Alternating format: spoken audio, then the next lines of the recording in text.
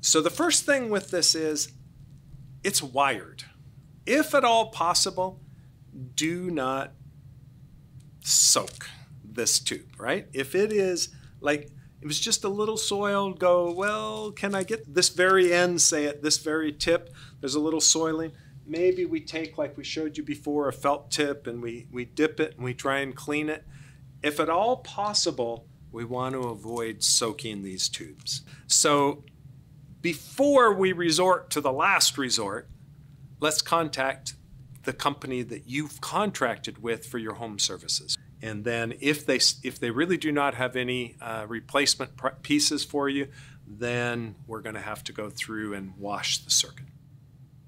What I suggest is try and immerse the tubes, but not your connection. So you are going to try and immerse the tubes that are more proximal to the patient, that are more likely to be soiled, but make sure that the connections stay out of the water. If you are considering this, you might do something like Press and Seal. Now is a product that's out there that many people have in their kitchen. And if you've got that in your kitchen, you may, press and seal around it individually, but also just see if it'll stick to the side of the bin, which then will protect you. That end is going to be the most important, but the entire wire is of concern. When we're working with this, if at all possible, as little time in the water as you can, and then drain it and move it on to the clean water, okay?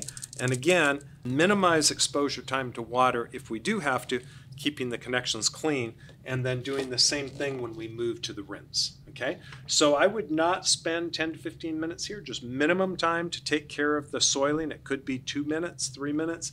Swish it around, make sure all the time you're keeping this dry. And then same thing here. Make sure that anything that was immersed in soapy water is now immersed in the rinse water. And drain the same way as before, with just stretching the tubes a little bit.